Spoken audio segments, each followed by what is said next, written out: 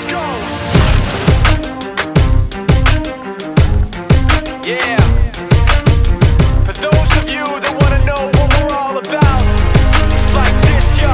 This is 10% luck, 20% skill, 15% concentrated power of will, 5% pleasure, 50% pain, and 100% reason to remember the name.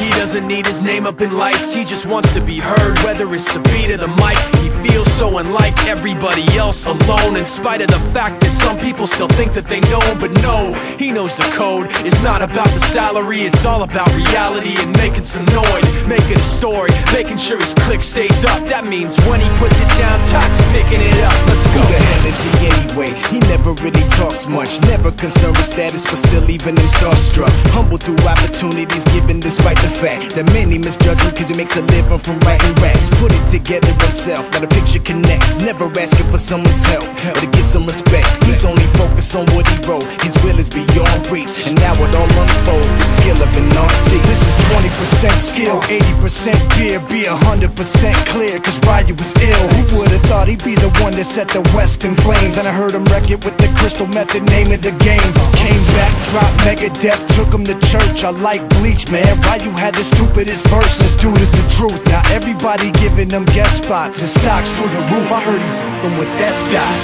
10% luck, 20% skill, 15% concentrated power of will, 5% pleasure, 50% pain, and 100% reason to remember the name. They call him Ryu, he's sick and he's spitting fire and Mike got him out the dryer, he's hot. Found him in Fort Minor with Top, but a f***ing nihilist porcupine. He's the type women wanna be with, and rappers hope he gets 8 years in the making, patiently waiting to blow. Now the record with your notice taking over the globe. He's got a partner in crime, his is equally dope. You won't believe the kind of that comes out of this kid's throat.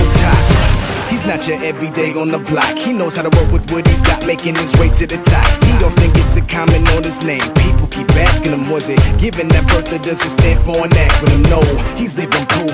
Let him rock in the booth. He'll get you buzzing quicker than a shot of vodka with juice.